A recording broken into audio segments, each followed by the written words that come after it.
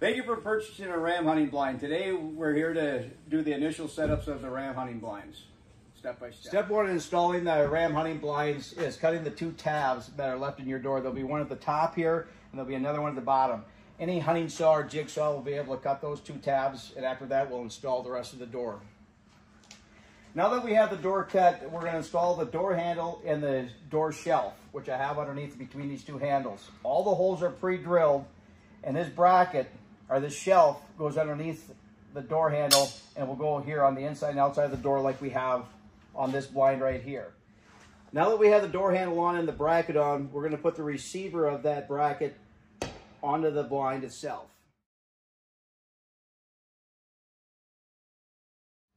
Next step we're going to do is install our door latches. And the first piece we're going to do is the collar piece. And you can see there's a big hole and a small hole, and that big hole pops in, and then you pop into the nipple piece or the small piece in there, and then you run your handle through. And then we'll install everything on the back side to hold the handle in place. To install the inside handle, what we're going to do is you're going to put your washer on first, then your nylon nut. That'll hold everything in place. Then you do your regular nut. You put your handle on, and then another regular nut. Now these two nuts are adjustable, so depending upon when you close it and want to close your door and hold it in place, that's adjustable in or out to whatever tension you want in it. Now that we have the door installed, we're going to connect the two halves. And what we have is in the center there's a flat spots. Here in the middle, there's two flat spots here, and there's two at the very end, and then four going down the side. What you're going to want to do is pre-drill your holes right in the dead center of that middle of that flat spot, because that'll be how we connect the two halves. To connect the two halves, you got a big V half, which is the window, or the window side, and the door side has a small V. You're just putting one over the top of the other, making sure it's in place. And then you're taking a 1/4-inch drill bit. You'll have a guy inside, and we'll drill the holes through both sides to connect the two halves. Now that you have a guy inside, what we're going to do is you're going to lift up on this door side to get both V's in place. Because all your holes are pre-drilled, and we're going to start right at that middle one, right at the top of the two halves, and we're going to drill that one in first and put the bolt in. So Scott, you can push up on that. It pops everything in place. He's going to, we already had that pre-drilled hole, so he knows right where to go. And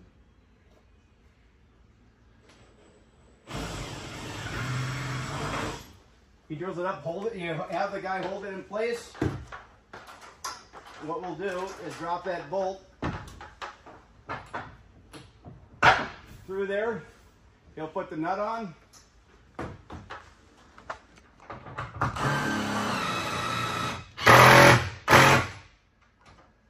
You got your center one in place.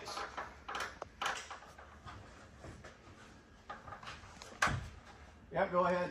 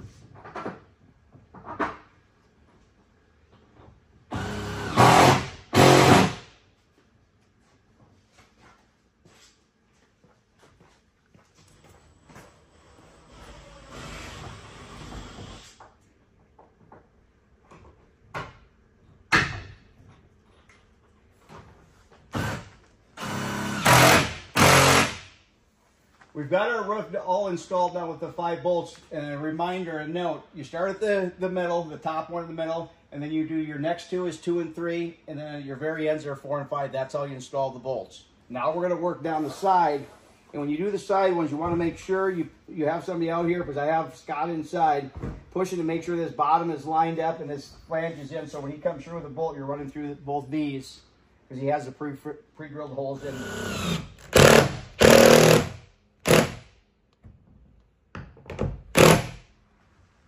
Now that we got the two parts connected, next thing we're going to do is install our window clips, but we're going to put the screws in first. You have 6 dimple marks that'll put the clips in, and they're marked on your blind. So you just go to each window and you install your window clips right into the dimple marks. Now we're going to install our window clips. You can see the little hole in the window clip. So you just take that, line it up with the screw that you just installed.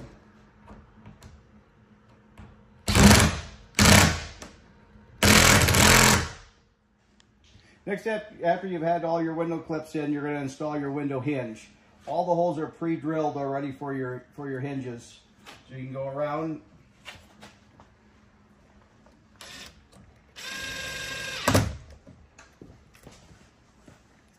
and drill in your machine screws on top, and then I'll put my bottom hinge on and then install the window. You're going to install your windows, and there's a little notch out right here in the bottom of the window. That's where your bottom hinge will go when you install the window. We put our machine screws in, so you just take your window, pop it into the top 2 screws.